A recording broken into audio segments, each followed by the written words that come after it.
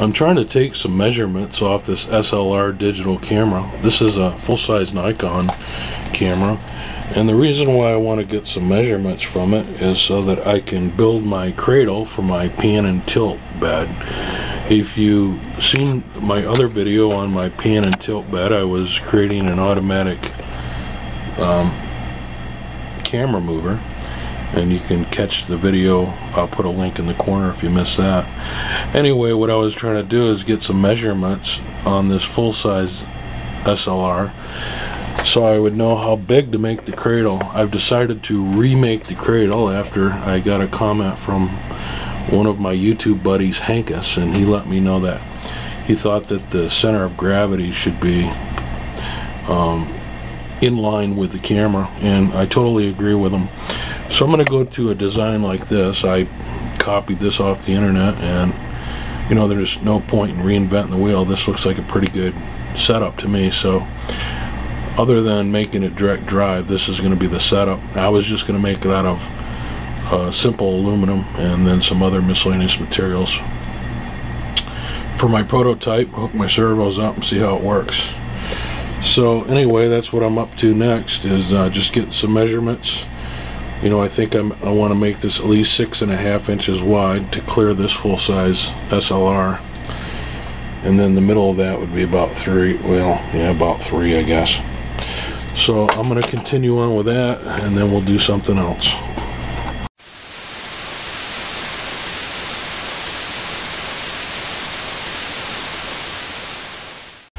I'm going to approach this cradle building a little bit differently. I'm just kind of winging it as I go. Normally I like to make drawings and plan it all out, but this time I'm just kind of going to fudge it. I've still got an idea in my head, but I'm going to just do it freestyle, if you will, because I am doing this in aluminum now, and I'm not used to working with aluminum, and you know, my skills are limited. I can't weld it. I do have an arc welder, but you know, I'm not very good at using it. So I need to use mechanical fasteners, and my cutting tools are limited too. So I'm just going to start building this thing the way I think it should be with the materials I have on hand. And then if it works out, I can make a final one if this one needs to be redone.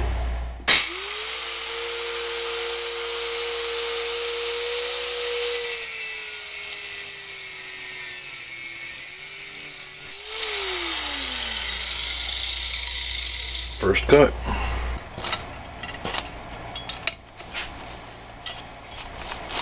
See, I want it 3 inches tall, plus it'll overlap on this for a half, so that'll be 3.5 inches. I need 2 of those.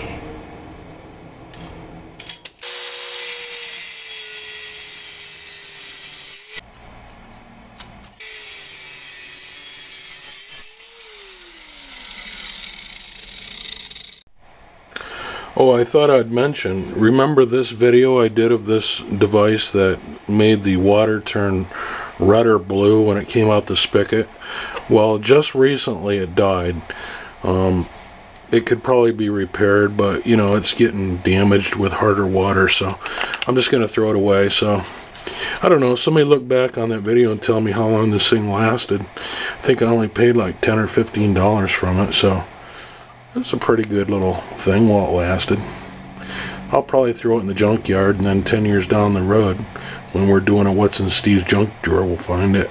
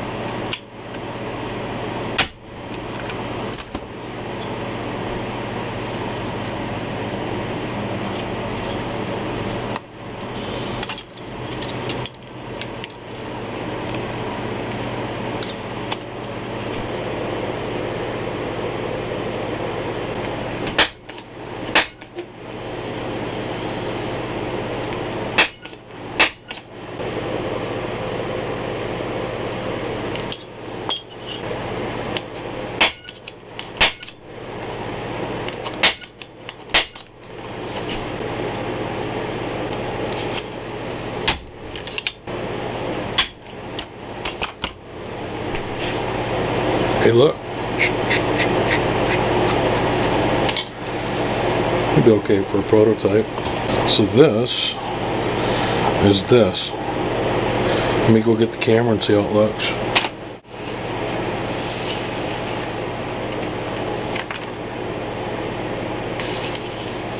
Now, I'll point out that most SLRs aren't this tall. This has a big battery pack here on the bottom. This is an external device. But yeah, I think this will work real good. There's a tripod socket there that I can extend out with more metal, or just put it right there for that matter. And my pivot points will be right at the top of these. And that'll fit a full-size SLR. Very good. Now I got to make the outer shape there.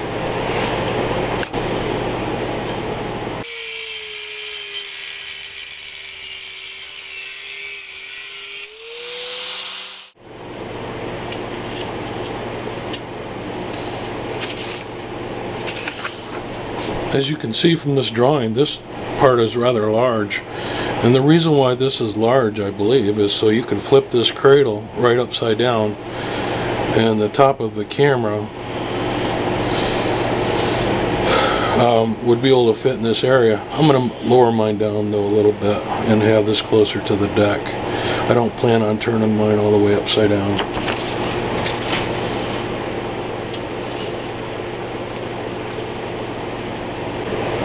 I'm going to make my side rails 5.5 here.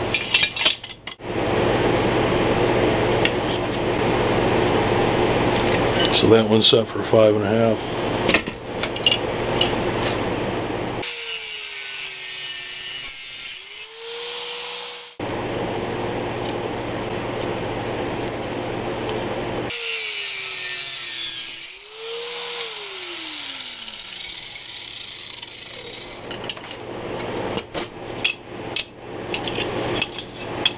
Follow these up.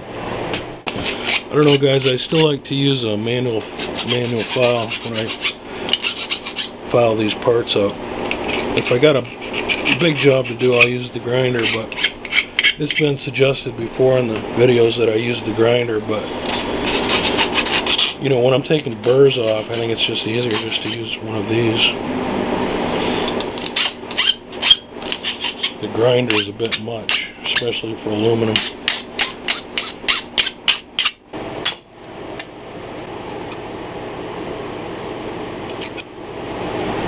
Nice and square. Okay, well, this is what I have so far. Now I have to drill holes in the tops of these and go ahead and put some bolts through there with some washers for a pivot point. Well, I drilled some holes in the side, and then I took some bolts and hooked these two together, and this is what I have so far. It's kind of like the picture. I'm gonna have to get some different bolts. These are just temporary because they're not threaded all the way down, and so I'm gonna have to get some 1/4 inch by whatever these are, probably 2 inch, that are threaded all the way to the end, and they have those. I just have to get them, and then I can use you know, another nut here to capture this. So I think that'll work good. The camera's going to be mounted here and swivel up and down like this, and then this is going to be on another axis that I have to drill yet. So let's come on. I like it. Well, I've been trying to think of how I want to mount the camera onto this plate here, and the easiest way would just be to drill a hole in the center and then put a bolt up through to the tripod mount here. Now, this will not be the camera that will ultimately be on this, but it is good for size and bulk, I guess. So I think that's what I'm going to do. Give you a look at what that's going to look like on the bracket itself. So I'm just going to drill a hole up through here and put a washer on this side and see how that goes. So that's next. So I went ahead and I marked centers. This first center is going to be for the camera mount. And this one is going to be for the pivot point for the spinning. So I'm just going to go ahead and drill both of these with a quarter inch hole. I'll probably start out with an 1/8 inch first. Do that next.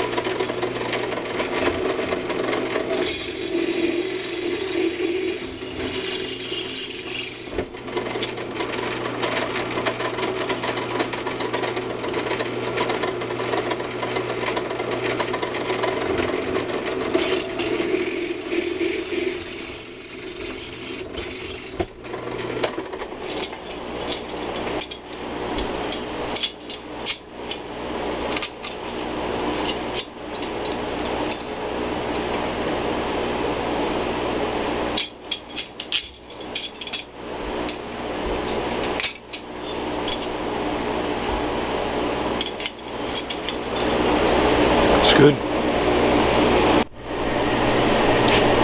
This is a mount for a tripod that I plan on using. I have to add a couple more holes, so that's what I'm doing now.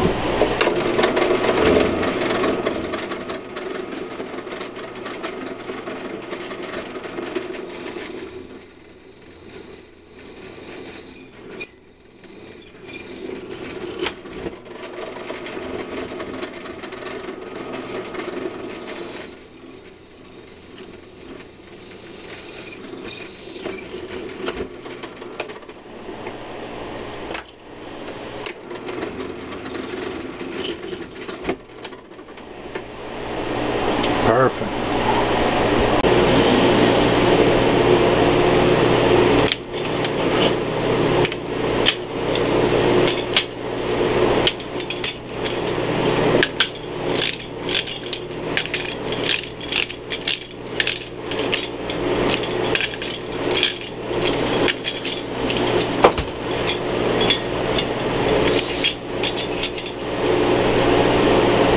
That way you can hang too.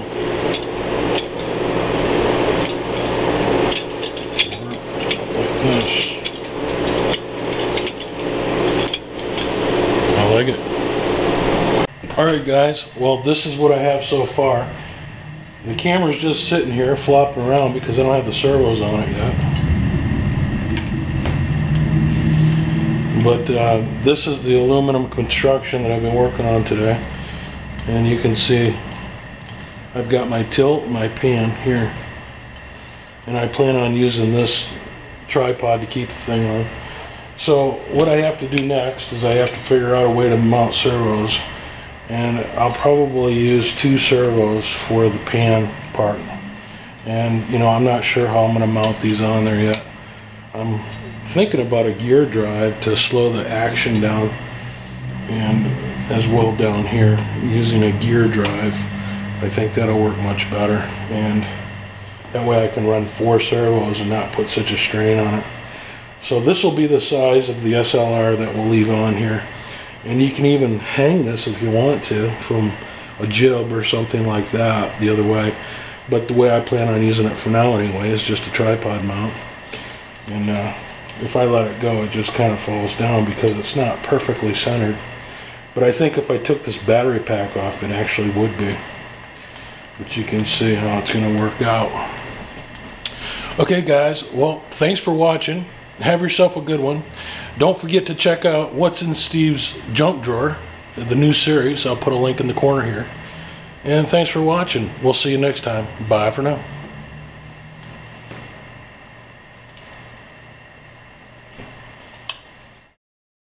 Hey guys, this is Steve. Thanks for watching.